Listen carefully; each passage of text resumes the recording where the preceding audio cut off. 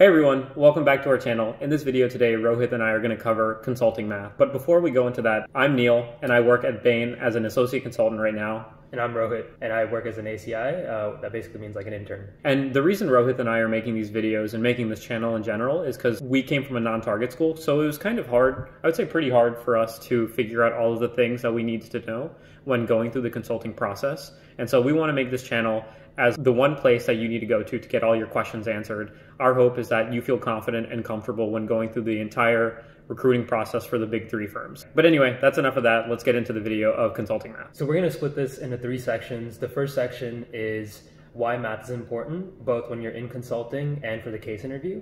The second part is just general guidelines on how to be good at math when you're going through the casing process. And then finally, the third thing is the specifics, tips and tricks that me and Neel would use when we're going through the case. Yeah, exactly. So let's dive into the first thing, which is why is being good at math important for both case interviews, and then also why is it important for on the job, and then also what kind of math can you expect to be getting tested on or having to use. And so kind of going with the first question, the first two questions are intertwined. The reason it's important to be good at math in the case interview is because it's important to be good at math on the job. When you're an actual consultant, and maybe Rohit, you can testify with your couple weeks of experience, you've probably seen this already, that consultants use math a lot. And a lot of the math that we use is usually in somewhat time-sensitive situations where we're trying to find the estimates or like revenues or percentage of something in a pretty quick situation. So for example, if you're talking to an expert in the automotive market, that expert could give you the number of cars that a company that might be private makes in a year. And so if you know the average price of that company's cars, then you can find out their revenues per year and then see if that matches the estimates that you had made previously or your gut feeling. And so because you're able to do those numbers quickly, although this is a pretty simple case, I would say, it can help you further the conversation in a way that you wouldn't have been able to if you had to either take out a calculator or wait till the end of the meeting to add up or multiply the numbers, you know. And so the math that consultants expect you to know is not like linear algebra or calculus or, I don't know, trigonometry. Yeah. It's more so just addition, subtraction, multiplication, and division, and also probably percentages. And I think that as consultants, a lot of the value that we bring is in the data and insights with data that we provide. Oftentimes, we can either provide companies with data that they haven't seen before because we're able to go do market sizings or gather data from the internet that they didn't have time to go see. Or we can provide them different perspectives on the data that they already have. And so being good at math is important for two reasons in this regard. The first one is if you're better at math, then you're probably going to be able to do a lot of these activities both quicker and also come to better insights because you're able to use the data better. And then the second one is after you've come to a first draft or when you're putting the deck or the final project together, the fact that you're good at math and estimating can help you pressure test a lot of the numbers that you've come to that you're showing the client, you know? So you're able to quickly say like, okay, like we're showing them these numbers. Do they make sense? Do they not make sense? Why or why not, you know? Whereas if I think we're a little slower or just like not as comfortable with numbers, it would be an unnatural thing for you to do, or at least something that you have to do with a calculator and thus be a little bit slower with it. I actually have an example of this from last week where my team and I were sitting on this call with the client, and the manager on our case was quickly able to go through numbers like saying things like, oh, this is 40% of that, this is about 15% of this, and so these numbers make sense, they check out. And so we were really able to cut to the meat of what we were trying to get to in that call really fast because the manager was able to pressure test numbers, check errors, things really quickly. So that's kind of the end of the first part of us trying to answer the questions of why is it important to be good at math, both for casing and then also on the job, and then what kind of math you can expect. We didn't want to spend too much time on it because we thought if y'all have stuck around and watched all of our videos and stuck this far into this video, you probably understand that math is already important anyway. But just to solidify that point, we wanted to cover why it's important, especially on the job, so that you understand why you need to be good at math. But anyway, we'll go into the next part. So the second part is just general guidelines that you want to keep in the back of your mind if you're on a case or if you're going through the casing process. And the first general guideline that kind of has helped me the most is overviewing the math with the interviewer in the case. So for one example, if you're going through a market sizing case, you want to lay out all the things that you want to consider before actually putting in the numbers and overview the math with the consultant before actually putting in the numbers and multiplying things and adding things. Yeah, for sure. It's almost like looking at the final number that you're coming to as the result of a long equation. So, I mean, a simple example could be the number of coffee cups sold in the US, right? You're probably going to start with the I guess I need to go this way. You probably are going to start with the American population, and then you're going to look at the number of people in different categories of heavy coffee drinkers, light coffee drinkers, and medium coffee drinkers. And then you're going to multiply those two together to get the number of people in each category, and then you're going to multiply the number in each category times the number of cups they drink, right? And then that you add all those up, and that gets you the number. But before you actually dive into the math, the point that Rohit brought up of overviewing your math with the consultant that you're working on the interview with is super important. And the reasons are because, well, for two reasons. One, if you've ever sat on the other end of an interview with a case, even if you're just casing your friend, and they start going into the math, you're like, man, I don't know if this person's going in the right direction or the wrong direction. Am I going to just sit through this 5 minutes of them doing this market sizing to come to the wrong number because they didn't do the right process? And then two, it shows them that you're so comfortable with doing things like a market sizing and thinking through all the components quickly, such that you can even, before taking time to think about it, overview it with them. You know, so that's something that shows a lot of prowess, I think, with market sizing or just working with numbers, and then also something that's really client friendly. And then the second point that we wanted to mention in terms of the broad guidelines when doing math in a case is knowing the units that you're solving for. And I think this ties into the first thing that Rohit mentioned of overviewing your math. I come from an engineering background, so thinking of numbers in terms of units is super natural. But I know for other people who might not have gone through an engineering major, it might not be as natural. But this is probably the number one thing that I stress to people who I give feedback to when I case with them, is that they messed up on the market sizing because they didn't focus on the units that they were solving for. For example, I can go back to the coffee example I used. If you're doing a market sizing on the market size of coffee in the US, you need to know, are you solving for the number of cups per year, the number of cups sold in the last 5 years, the revenue that is generated from coffee? You know, like each of those things will constitute a different market sizing. And so you need to be really specific and crystal clear on the exact units of what you're solving for before you can dive into any math or any market sizing. So knowing your units for what you're solving is incredibly important. I actually can't stress that enough. It's really important. And the third guideline that we want to talk about is if you're taking a long time on a certain math portion, one, that might mean that you're doing something wrong, but that's a maybe. But what you want to do in this situation is maybe take a step back and think if there are any shortcuts that you could use that would make the math a lot easier. Because the case is generally designed to be done in 30 to 40 minutes, so they don't want you spending all your time doing math work. No. So generally, you're probably missing a shortcut or probably doing something wrong if you're really, really into the weeds and the math. Yeah, for sure. But a way that you can avoid getting into a situation like that is by overviewing the numbers. So using tip one, you know, by doing that and confirming it with the consultant that you're working with on the interview, hopefully you won't run into this situation of spending too much time. And then the fourth guideline that we want to talk about is always speaking to your numbers. It is important that once you get to the number, of course, that you have the right number, but it's even better and shows, I guess, the characteristics of a really good caser if you can relate that number back to the broad problem that you're trying to solve and showing your own opinions of, you know, like, so far looking at this number, this seems like a good deal, whatever it might be for the case. Or it could be like, oh man, this number isn't that hopeful. You know, like just looking at this number, it doesn't look that great, but let's continue on because I think there could be other factors that help it out, you know? So just being able to take a moment once you get to the number to almost do like a mini recommendation of what that number means for the broader case can really show that you're not just someone who's good at math, but someone who can talk to the numbers that they get to, which is actually a really good trait of people who are early on in their consulting career. Yeah, I guess one really good example of this is like if you have a company that does $1 billion in revenue and you come to a figure that's like, oh, their profitability is $1 million in revenue. One good thing you could say is like, oh, you know, $1 million is a lot of money, but at the same time, like $1 million is only 0.1% of their entire revenue. Yeah, so not a lot for so, that. Yeah, if you tell them like, oh, it's 0.1%, like that shows that you can put numbers into context, even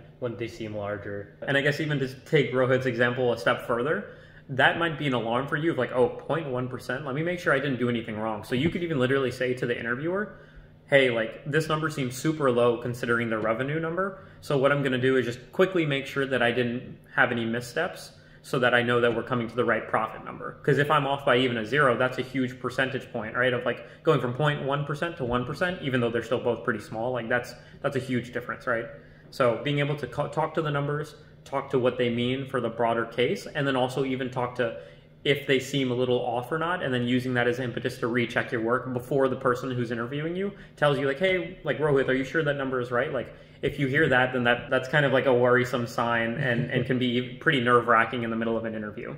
And then so the last guideline that we wanted to talk about was how to estimate and adjust numbers But the thing is, we found another video that talks about that a lot better than we could in our video. So we figured we'd just link it down below. So down below, we've linked a video that goes pretty in depth into how you should estimate and adjust numbers so that when you're dealing with really big and scary numbers, you can handle them pretty quickly and also pretty accurately. So again, the link down below is there. Go check that one out. And finally, the last section of this video is going to be the specific tricks that me and Neel used when we were casing. And we really recommend that you use these because it has helped us a ton while going through the casing process. And we're sure it'll help you too. The first thing is don't use zeros in large numbers. So for example, when you're writing out 1,000,000, don't put 1 and then 6 zeros on your paper. Yeah, please don't do that. Please don't do that. Just write down like 1M or 1K or 5K. It'll help you save a lot of time is one, and it'll also help you reduce the number of errors you make while you're doing the math. And then the next thing is to always write down the units on your numbers. And the reason for this is because I've been through many cases where there are a ton of numbers, and I think I know what unit each number has, but then when I come back 10 minutes later, I have no idea if that was like, I don't know, the profit, or if, going back to Neel's earlier example, if it was like the cups per year, or cups per 5 years, like I wouldn't know. And so I think it's a great practice to always put down the units after the numbers, just because it'll help you keep track of everything. And even though it's longer, it'll definitely be worth it. Yeah, for sure. The second trick that we wanted to mention was to make the math easier on yourself. So this is a little bit more abstract, not as tactical as the first one that Rohit mentioned. But I think this is a tip that will help you make less mistakes. And then two, one where you can actually stand out and kind of separate yourself from other people who try to make the math easier for them. So I'll give you an example. One common place where people try to make the math easier from themselves pretty universally is in estimating the number of days in a year, or even the number of people who live in the US. So the days in the year, obviously everyone knows that's 365, but a lot of people will estimate it to be 300. But the way that they might approach that is saying, hey, can I instead use 300 instead of 365 because it's easier? But a better way that I think you can go about it is by saying, hey, I'm going to try to use 300 instead of 365, both because of the easier math, but then also because of, whatever it might be in your case that might make it reasonable for you to lower the numbers, like the number of holidays, the number of weekends, whatever it might be. And then also, if you're doing like a market sizing or trying to find the revenue, you can say like, I also want to use 300 instead of 365 because that'll get us to a more conservative number. So if we come to the final number and it's a little low, then we could potentially even